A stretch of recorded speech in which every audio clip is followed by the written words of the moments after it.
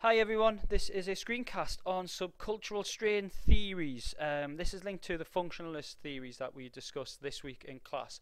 The reason why it's going to be done in the form of a video PowerPoint is because we don't have enough time in the 2 hours to really develop our ideas of functionalism and also include the subcultural strain theory stuff as well. So it needs to be done kind of additionally, so it's like 1.5 kind of lessons on this. It's linked very much to the work, as I said, from previous week of Durkheim and Merton on functionalism. What we're going to learn then from this PowerPoint and the work that you're going to be doing in addition is what the subcultural strain ideology is, who the main theorists are and what they believe in.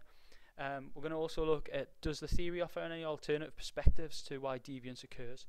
And hopefully finally we're going to answer the question, does everyone deviate in the same subculture? Sorry. Okay, so what do they believe then? Okay, the subcultural strain theorists believe that deviance is a result of different values from the mainstream. Okay, so thinking about this whole like a consensus value that we have, it's a deviance away from that, and that is through our inability to achieve the goals through legitimate means. So we look at illegitimate means of getting there.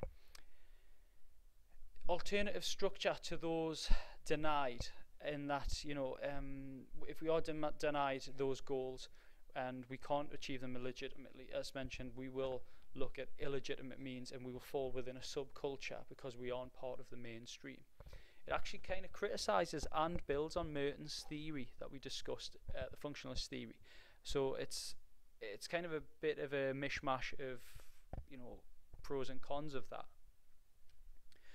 Albert K. Cohen is one of the theorists, and he looks at the status frustration. Agrees with Merton to the sense in that deviance is largely a lower class kind of problem. However, it criticises Merton's in that it's much more of a deviance committed by a group rather than an individual. So Merton's really sees deviance as being something that's committed by an individual, or it's an individual act. Cohen sees it more as kind of a group thing. So, you know, you've got groups of lads committing deviant acts, etc. Also, Merton focuses very much on utilitarian deviance, in that it's crime committed to gain something material. So it's a theft or a fraud, so we're getting money or we're getting actual material items. And Cohen believes that Merton ignores this non-materialistic type of crime. So what about crimes such as violence or vandalism, which is just done as like a kick out at the mainstream? Cohen focuses very much on studies with working class boys, and these face anomie, which I'm going to talk a little bit more about that later on, what I want you to do from what we discussed in class. But this anomie is from middle class dominated education. So as you would have discussed last year in education and sociology, you know, schools set up to be a middle class kind of society, and it benefits middle class people. Those from a working class or lower class background are going to have difficulty in that because of cultural deprivation, and also the skills that they need to achieve in actually being good at school. This results in being at the bottom of the official status hierarchy. So, you know, those who aren't that clever and they don't have the cultural background and they don't have the material particles are going to be at the bottom of society. This leads to, as I mentioned, Cohen's saying the status frustration, and that's what Cohen's saying though is the status frustration, that we have the status of being at the bottom and being really low, and it's an inability to actually adapt to being that low and at the bottom, and that's why we kind of deviate from the norm. States that we reject mainstream middle class values and we find a subculture. So we actually look at what the middle class actually values, so that's like status and wealth and family and things like that. And what the boys tended to do would be form or join a delinquent subculture, something that shares the same values and they're in the same situation. So you would never find someone from a middle class background who's successful and has these values, middle class values, joining a delinquent subculture.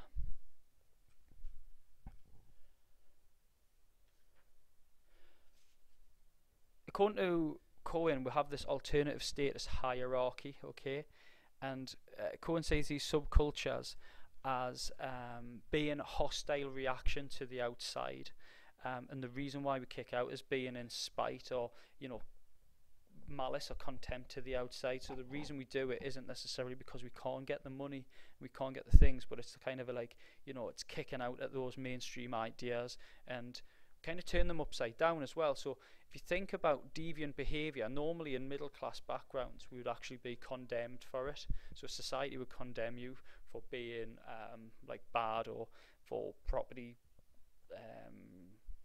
vandalism and things like that. Where if you join a group, think about when you're at school and, you know, the boys join this group and they do things that are probably against the norm to kind of show off, where so these deviant subcultures actually think it's quite cool and you gain a status, and that's one of the reasons why we do it. So we're finding an alternative status hierarchy. So it's about who can be baddest gets to the top. So if we're going to assess Cohen, the strengths, you know, especially compared to the other kind of theories that we've come across with Merton, is that it offers a non-utilitarian explanation, in that not all crime is actually for gain. So violence and vandalism, sometimes it's not about gaining those goals and values because we can't get them legitimately.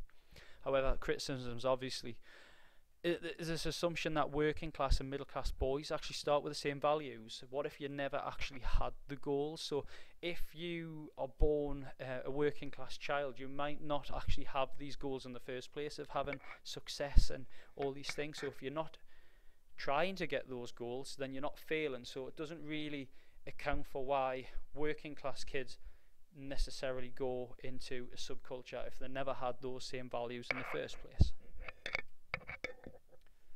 Okay, the next theorists we're going to look at really are Cloward and Olin. Okay, Richard Cloward and Lloyd Olin, and they kind of again build on Merton a bit, and they agree that working class are denied an opportunity, and that these deviant acts are very much a working class youth phenomenon. Okay, and it's because they're denied this opportunity to achieve money success legitimately, and they respond to the situation by acting in a deviant way. However, what they look at is that not everyone actually responds in the same way, so you can't kind of pigeonhole everyone. So they theorize that there's different types of subculture. We're going to go over those in a moment. But why do people not actually all go into the same type of subculture? Well, the reason for that is you can be unsuccessful in gaining your goals legitimately, and you could also theoretically fail in finding them illegitimately. You might be a really bad criminal, so you still don't actually gain those goals. So these are the three types. We have criminal subculture, and that is basically kind of based on where you live and whether or not you come from a background in an area, in a neighborhood which is actually crime-ridden.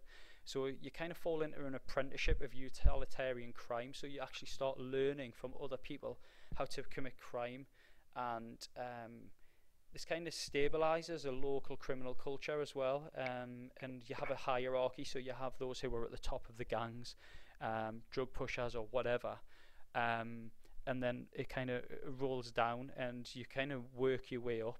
So if anyone's seen like The Wire or things like that, it's a bit like that, I suppose. You just work your way up from the bottom. Next is the conflict subculture, and this is more in places where there's a high population, and we're starting to talk about like gang culture here. So you've got a high population area, and it results in highly disorganized crime because not everyone agrees on, you know, the reasons why they've failed. Not everyone agrees on the values as well. The bigger the population, the more variation you're going to have. This is probably the closest to Cohen's theory, but yeah, it shows that there is alternatives, so there's not just one type. So if you imagine, you know, gangs vying for the same type of turf, it leads to violence and infighting. So moving again from the utilitarian crime into non-utilitarian crime, which is looking at you know, not necessarily financial gains, but maybe, you know, notoriety or status. Final one that Cloward and Olin look at is the retreatist subculture. So what happens if you're actually a really bad criminal You're going to retreat from culture altogether, not just from the mainstream, but also from this deviant subculture. You're going to fall into this retreatist one, where you kind of just give up on life and you maybe turn to drugs or alcohol. Obviously, this is very much not always the case, okay? So it can be very individualistic, but a lot of the time you will kind of retreat. You'll just become a recluse. You won't get involved in any kind of culture.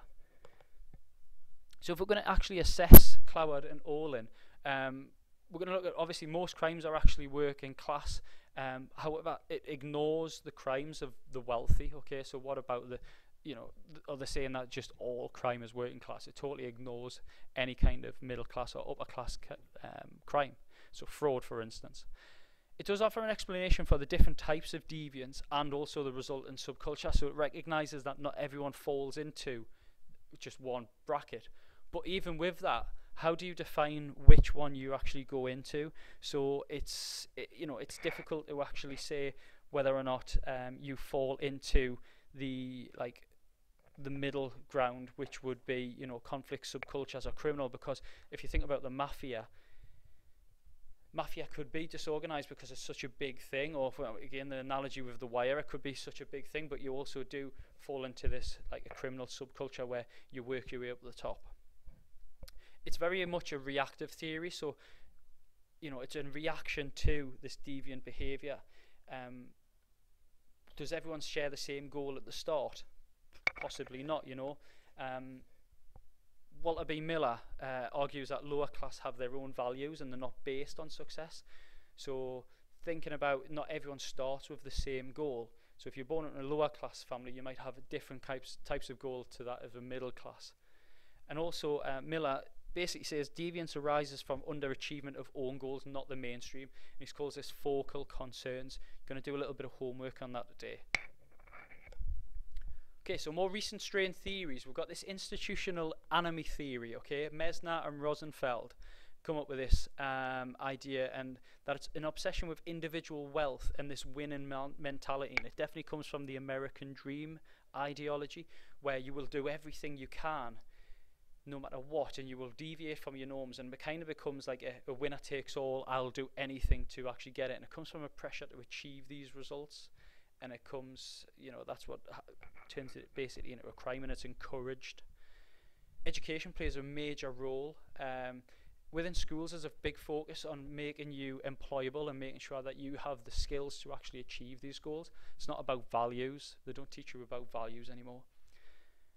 And then there's been several things, Downs and Hanson and Savelsberg look at this free market and lack of welfare equals higher crime. So the first one is that the more welfare, so the more money spent on welfare, the lower the imprisonment rate. And this was done on a study on 18 countries. And Savelsberg also looks at post-communist Eastern Europe. So once communism fell in Eastern Europe in 1989, then it actually saw a rapid rise in crime after that. Okay, so what now? Sorry how quick I've gone through this, but I want to try and keep these videos as short as possible. You're going to have to do a little bit of work now based on the theory I've just given you and some additional theory. So there is what you need to do. So I want you to answer the questions on the Google form link, which is below this video on the blog. Need to be submitted by Monday. I want you to create a revision aid, so it can be a mind map or a table or anything like that, and it needs to be on functionalist and subculture theories. Think about the bottom end, the requirements for solo. Is it relational? So have you related functionalist and subculture? Have you compared, contrasted? I want you to research Walter B. Miller's focal concerns, and there's 6 of them, and I want you to find or theorize an example for each of them. And then I want you to watch the video on anomie, okay? What we're saying is anomie is normlessness. However, there is a professor in America who totally disagrees with this and has done a translation of Durkheim's work, and at no point does he say normlessness. I want you to look at this. It's only about a 3-minute video. This will go against what I've said and also what the book says. The web book is kind of wrong in that aspect. So that's what I need you to do. There will also be some other links on work that you want to do, and that will all be on the blog. Hope this hasn't been too rushed. Enjoy. Bye bye.